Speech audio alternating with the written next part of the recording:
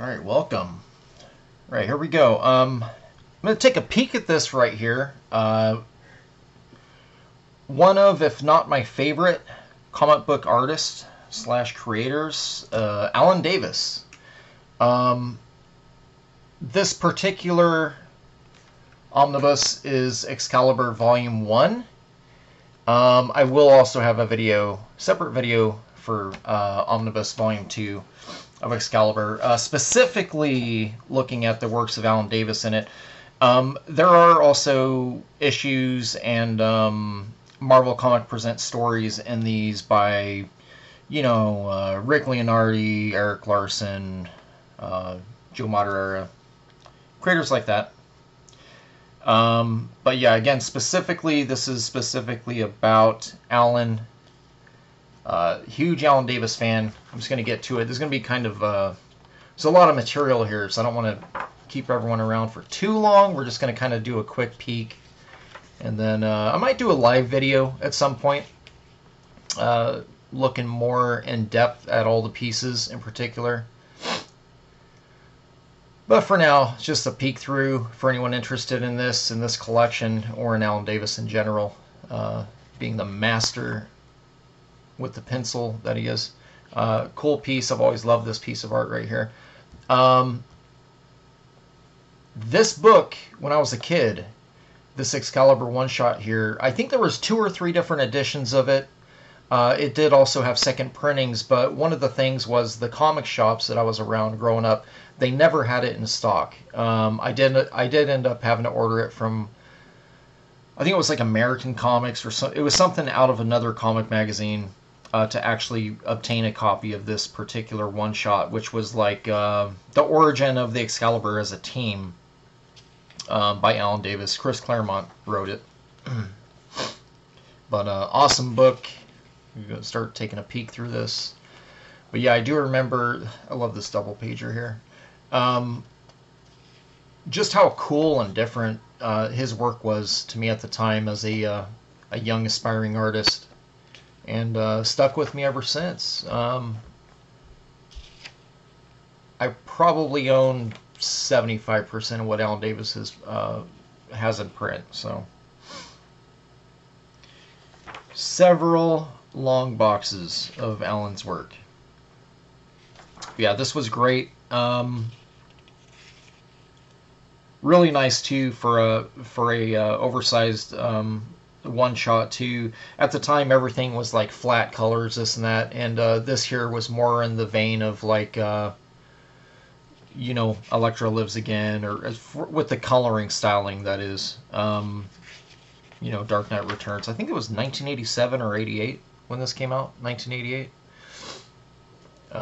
Alan, great take on all the characters, of course. Great storytelling. Panels like this, pretty much where I learned how to draw profile shots of characters. He also did this thing here too, where I don't know what you would even call this shot, but it's where a character's head is turned in a way where you kind of see a little bit of the cheekbone and just sort of like the tip of the nose, and a little bit of the protrusion of the chin and the mouth. He does this pretty often, actually, and so that's another place that I kind of learned how to do shots like that. Yeah, great artwork. The scale of his characters is awesome. It's got a lot of variety. Here's another one of those shots where it's not necessarily a profile, it's more of a turned head turning towards the background characters.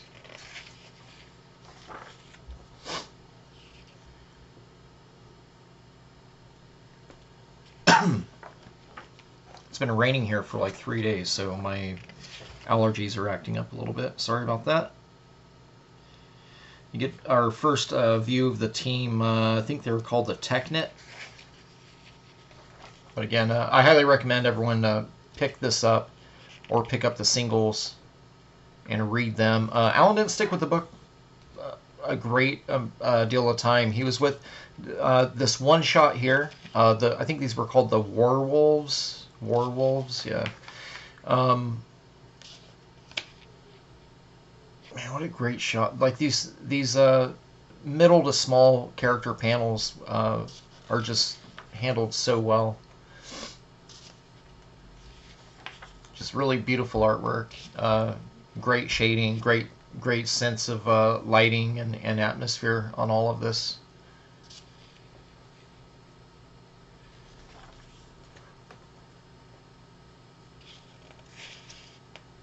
Got Nightcrawler dressed like pretty much like a weekend fisherman there. Man, yeah, this stuff's just, it's so cool.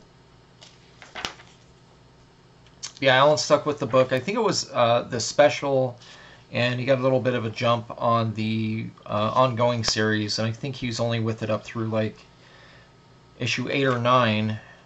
And then I'm gonna start skipping some pages here. I just realized this thing's gonna be going for a while. Yeah, back cover here. Character not introduced yet, but the back cover here, kind of you get the, this is Excalibur. This is your core team, right? Kitty Pryde, Nightcrawler, Rachel, Phoenix, Megan, sister of Captain Britain here, but Widget. And so this was the back cover of this one shot. Several versions. You got versions with UPCs, you got some direct market versions of it, and then different price point versions as well. So that was kind of weird, not really knowing which version of the book you had. And then here's the ongoing, very popular cover. I was commissioned to do an homage to this piece actually not too long ago of someone else's IP. But yeah, great art. Let's focus on that art.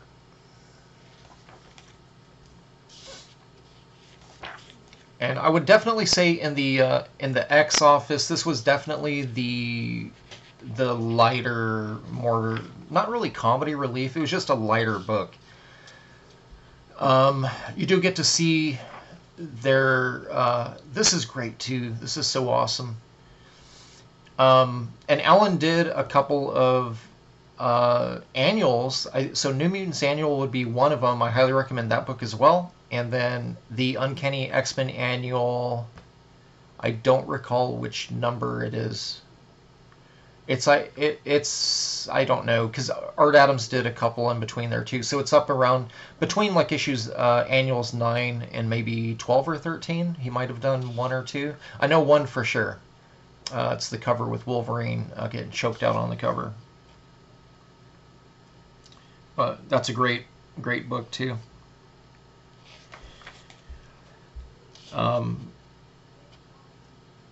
Yeah, this stuff's always super inspiring for me, going through it and just really seeing where the tug and pull on some of these shots that he pulls off. You don't see a lot of artists doing it today.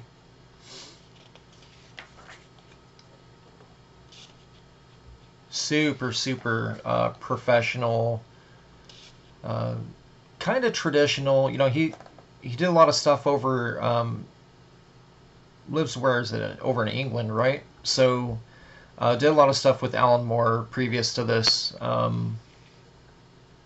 Miracle Man, and then also did Captain Britain series over there. But I feel like this right here is when he cultivated the specific art style that he still runs with even today, 2024. He hasn't really changed much. Still super consistent. I think his rendering has leveled up a bit, but this stuff's great. Like, this stuff would still hold up today. If this was coming out today with, you know, having him had stopped where he's at here, I would still be picking this up because it's so good. Excalibur had something else going for it too. Back cover art. He always produced a back cover pinup on every issue, so it was almost like a gallery on the outside of the book. So this is the back cover to issue 1 here. Great illustration of Phoenix. It's issue 2. And again, like I said, you know, it's more of the lighter, lighthearted, like comedy almost. It's like, what have you done with Kitty? And then you got this werewolf here with obviously just had eaten somebody, right? Even back in the day, it was kind of like weird, goofy, but cool because it was drawn really well. So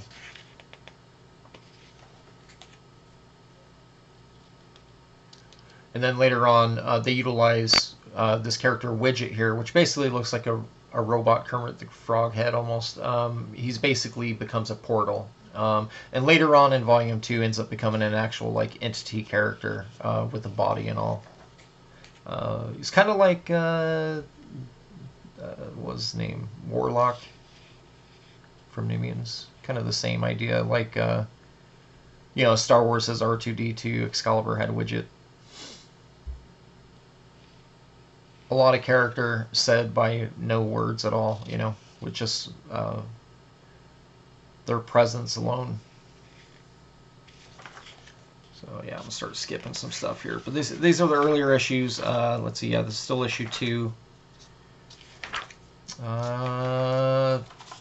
Always love this panel here.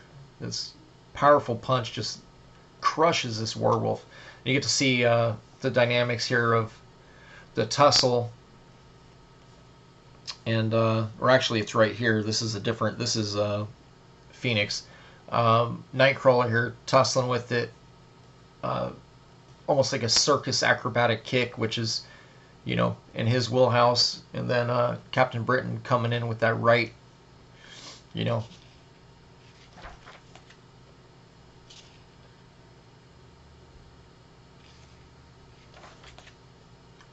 Back cover artwork here. Issue 2. Of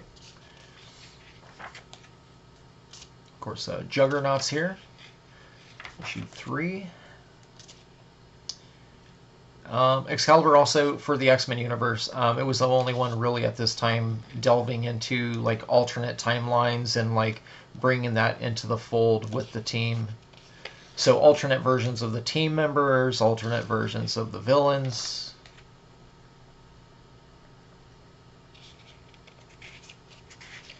And she's getting big. Megan, she's like a shapeshifter. I think I said this. She's not Captain Britain's sister. Psylocke is a sister. So retract that. I was thinking of Psylocke. But yeah, Megan is the love interest to Captain Britain. That'd be kind of weird. It's not the sister. But anyways, yeah, her thing is she can like shapeshift into pretty much everything. She's kind of like a I don't even know what you would call it. Like fairy, sort of. And by mood too, she becomes different things. Like if she's feeling down about herself, you'll see her become more of like a swamp creature-esque, you know. Here you go, get to see some alternate reality versions meeting up. Almost mirroring the story. That's sometimes if one is kind of delving into looking into other dimensions, the other one is also doing the same backwards compatible, so they end up linking up. I love, this is my favorite back cover right here. This Nightcrawler pinup, so good.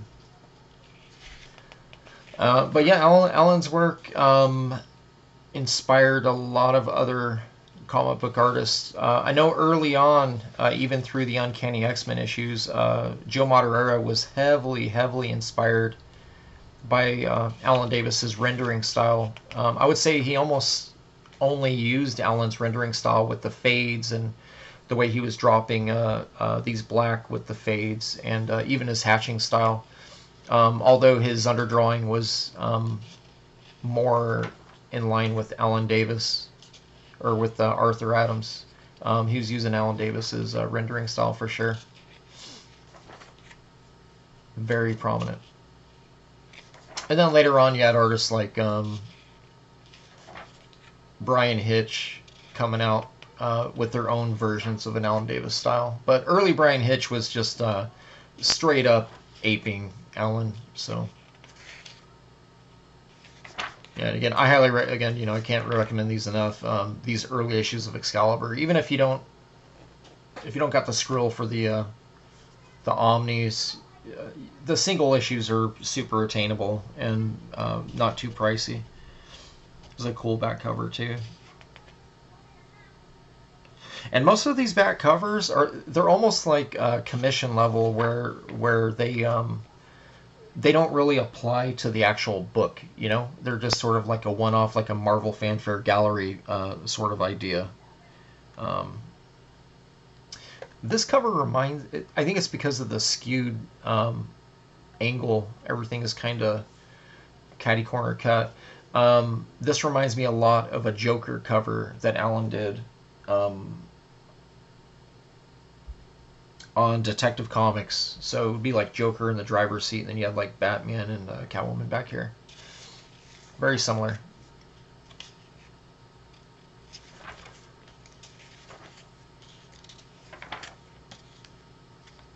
Start skipping some stuff here. I'm not even a quarter through this book. Yeah, again, more of these characters where it's alternate versions of them. And most of the time they're evil versions too. Let's see, next up, Goblin Knight.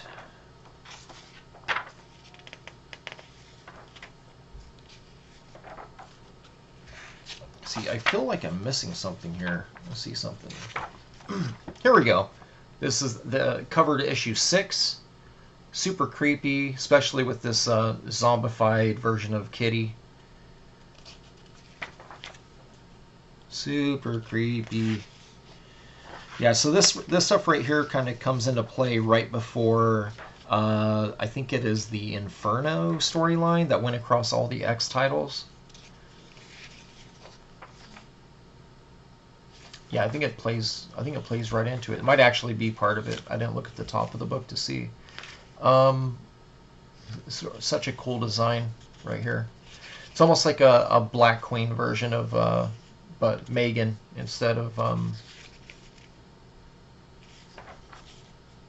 Madeline Pryor or Jean Grey, whoever it was back then.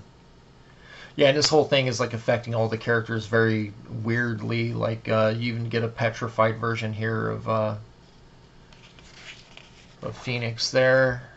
Obviously through Inferno, everything was coming alive. You know, buildings, cars, mailboxes, and so you get a little bit of that here. This cop car coming at Captain Britain, and he just demolishes it. Yeah, these pages are so fun. Cool back cover here.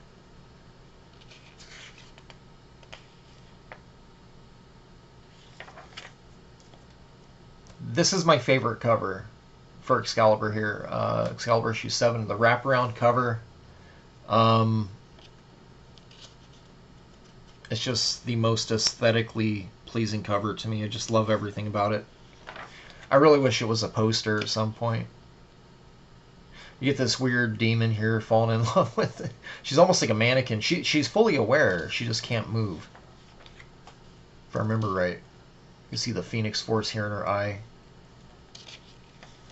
Trying to break the mold.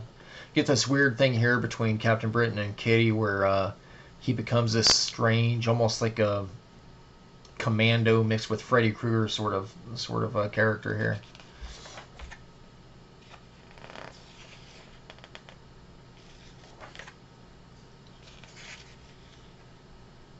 '80s slasher aesthetic right here. Stuff's fun. I'm not skipping many pages in this issue because I love this book. Some of the other ones I will, though. I think pretty soon here you're going to get to the fill-in issues. Oh, God, I hate this book so much. Okay, so like 8, Ron Lim, no thank you. We're going to skip this. Get out of here. Terrible issue. Issue 9, Alan Davis comes back. Okay, so you had one fill-in issue, so 1 through 7, plus a special, fully Alan. Alan's back on 9. Yeah, they had some terrible choices on Excalibur with these fill-in artists. You had this guy, Wozniak, that came in for a little bit too. Just complete eyesore. You get alternate reality versions. Nightcrawler, he looks hella dope right there. I really like the way he looks. Yeah, you get a little bit of this Danger Room kind of sequence thing going on. I think I might be wrong about this. I feel like this stuff here is happening. The X-Men are like, I think through Gateway. They're in some other dimension or something at this time. But timeline-wise, this stuff does line up to the Uncanny X-Men storyline. So it was intertwined a bit. Yeah, because there's the Blackbird.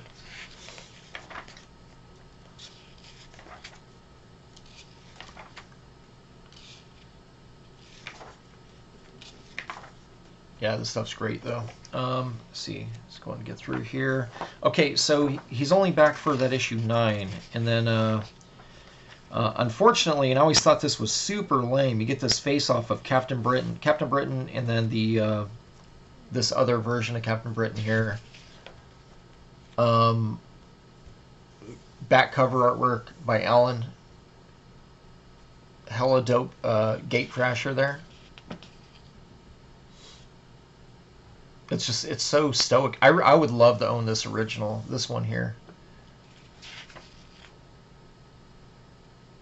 So yeah, you get this face off, and I remember as a kid seeing this, and I was like, oh my god, fine, you know, what a, like, next issue, I can't wait.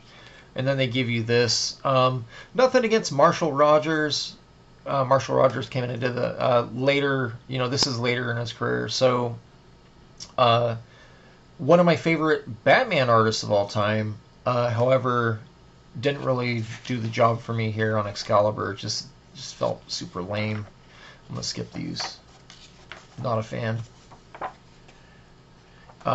In this Omni, after this, I think it goes into that Art Adams, the Mojo Mayhem book. We're gonna skip that as well. I'll do another video for Art Adams later,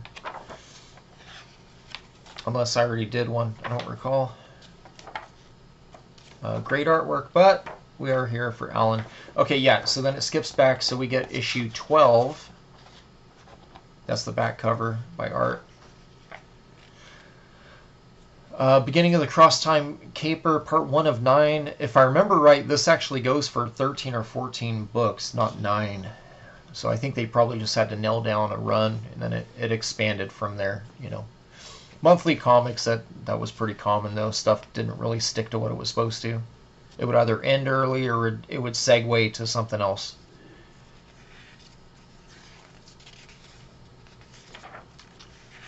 Yeah, this stuff's cool. And at the time, Excalibur was utilizing this train. It was kind of like their the device, kind of like their DeLorean, you know, but going into alternate timelines or realities or whatnot. Powered by a pretty much like an adult version of like Lockheed here. Kitty Pryde's dragon. It's just this giant version of Lockheed almost. So, and I haven't read these things in years. I really just, when I come back to this stuff, I look at the artwork just because.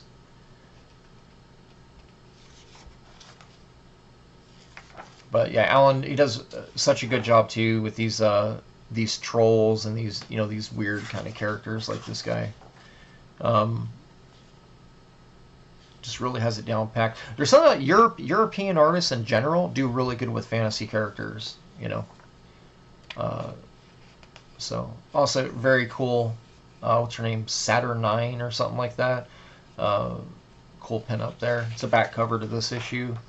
It goes to issue 13. I think he sticks with the book for 1 or 2 more issues. I'm gonna skip some pages here. But yeah, it's like they go kind of hard with the Technet there as a villainous group.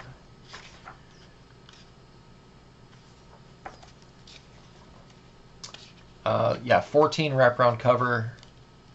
For some reason, I ended up with 5 or 6 copies of this specific issue, and I don't know why.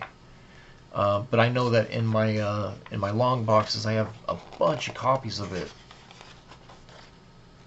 I used to have subscription service to this, X Factor, and Uncanny X-Men. Those were my 3 subscriptions through Marvel mail order service. So it was like Excalibur would show up, Uncanny X-Men, and then of course Walt Simonson on X Factor. And those were all just beater copies. I would still buy duplicates from my shop, but those were ones that went straight into, you know, into bags and boards.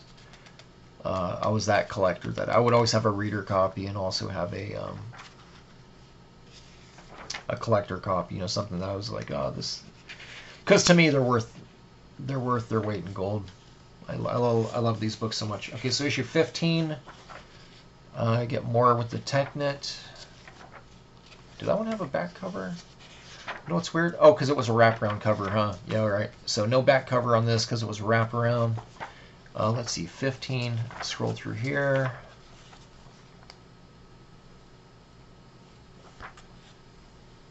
Trying to keep this video under an hour. Around here is when we start hitting a little more of that John Carter from, well, which is funny. He does an homage to Frazetta here for this cover.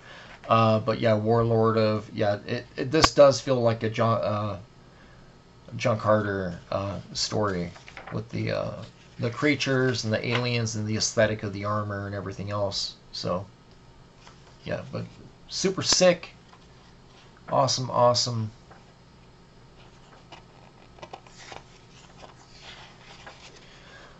First time you get to see Excalibur visiting a little more adult-themed stories, so I feel like the book was growing a little bit with the readers. Issue 17. That is also Alan. Did he do? You know, I don't remember. This issue might have been the first one that he did not have a back cover. So 16. Okay. 17. Let's go and skip through this again. Very, very much John Carter influenced. They barely miss. They're zapping out of here, and they barely miss it. There's Xavier with the Starjammer, so they did not get to meet up with them. Huge letdown right here. Okay, so 17, Alan Davis, end. All right. 18, gonna have a run of books here. No thanks. You got, I think, Lim, Wozniak. You got a Rick Leonardi issue that's subpar. Leonardi. Terrible coloring. All right, we're gonna get through this. Yeah, I think Davis comes back around issue 20, 21, maybe. Yeah, this was that Chris Wozniak artist. For some reason, I think because he was so young, there was a lot of hype around this artist, and they just didn't really live up to it. They were like they were the Greg Jeffries of comics, I guess you could say. A lot of hype. Also Wozniak here. I feel like they were working with Liefeld at some point on something, but not sure. I've heard stories. Not enough to stick, though. Okay, so Davis is back here. I recognize these faces. Let's see. What issue is this? 21? 23. I was wrong. So 23 and 24, and that's it for Alan, right? So pretty good run of books.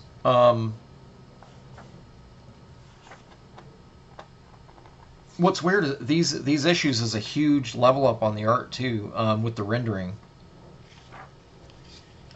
Possibly he may have had a lot more time to work on these too. That might have been what it was.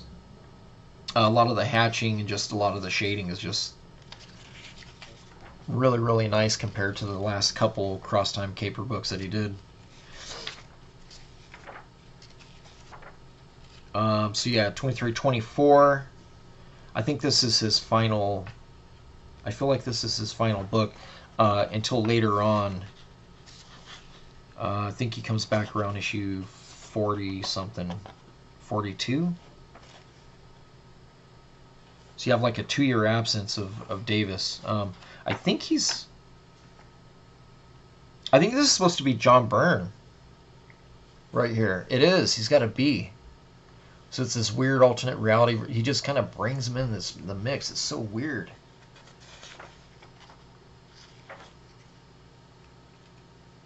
I don't know why. I don't know if there's some weird beef or what's going on there. All right, so we get through this. It's fucking huge. All right, we're gonna get through here. Let's do this. Intergalactus. After this, you know, Eric Larson, some other artists take over. That's Wozniak there. Pretty sure Larson comes in later. Some Ron Lim. No thank you. Throw it away. All right. Let's get through these. It is nice as far as story-wise. You do need to read this stuff just to keep context to kind of what occurs within the Excalibur universe, and where the characters, where their direction is. But this isn't too bad. You got Ron Wagner here. But I don't really care for it just because it's not Alan. Let's see. Yeah, this is Eric Larson's story here. He did a run of stories in Marvel Comics Presents, and I think that these are all collected there. Yeah, he did these weird Technic versions of like the Looney Tunes stuff. It's skippable. Let's get through this. Like I said, even the Leonardi stuff is not his best work. Okay, so that might have actually been at 23, 24. So I guess in the following omnibus, Alan Davis returned for a nice chunk of books. All right, so on the back here, Excalibur Omnibus 1. Oh, and by the way, this cover, well, I'll show you the cover at the end here. So Marvel Age 60, nice cover piece here. This was also used as a promotional piece. I got several copies of them.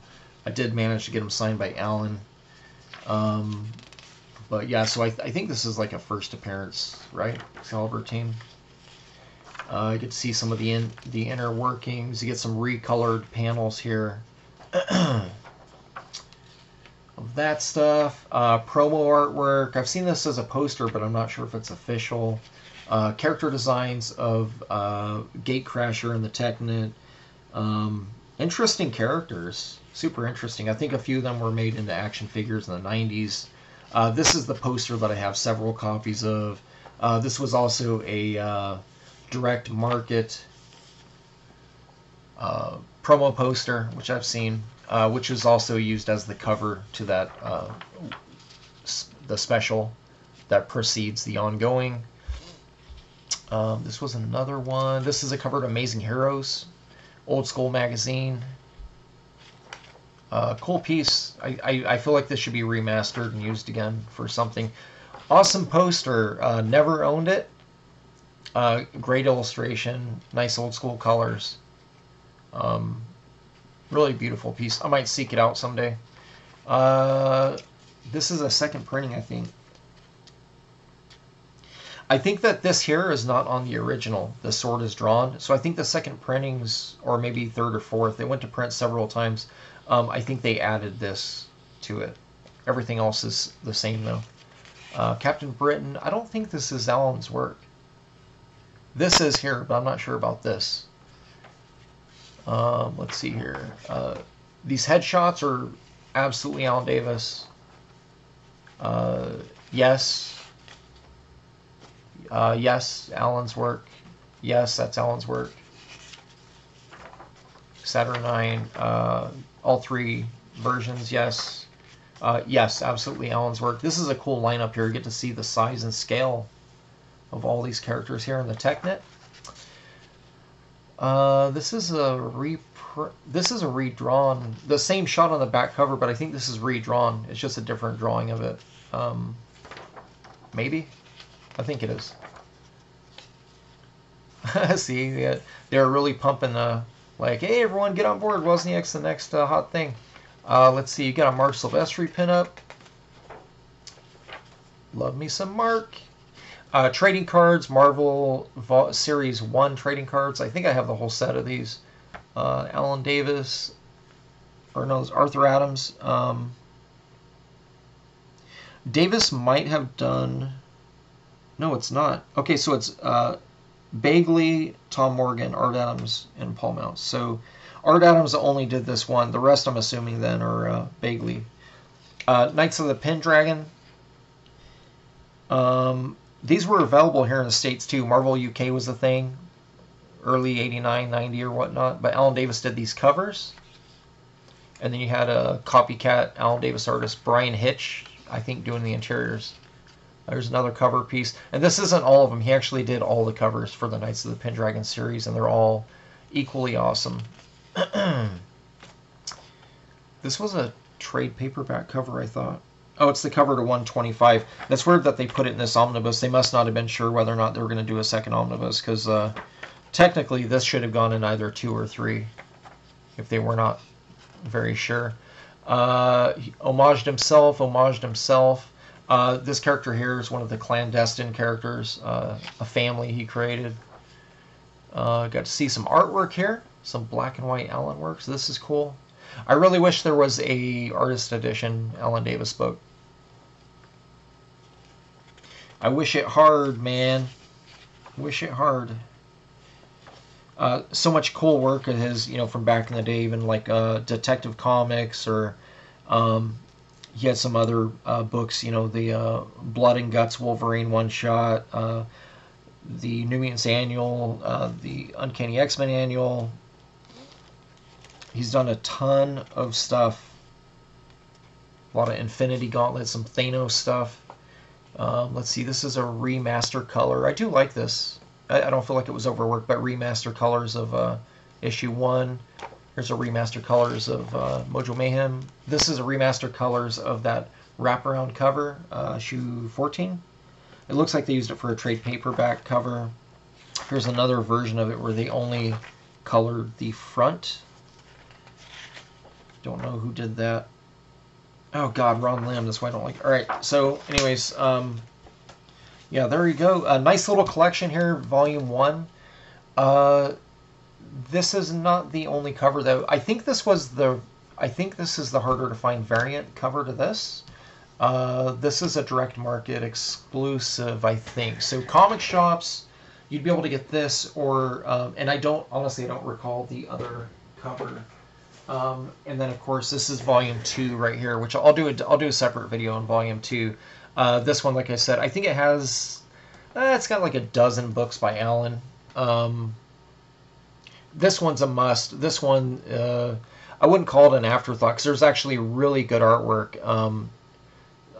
This is his return here, 42 I think it is, all the way up through where they reintroduce the Jim Lee version of Psylocke, who is technically it's still Captain Britain's sister, just psyche-wise, right?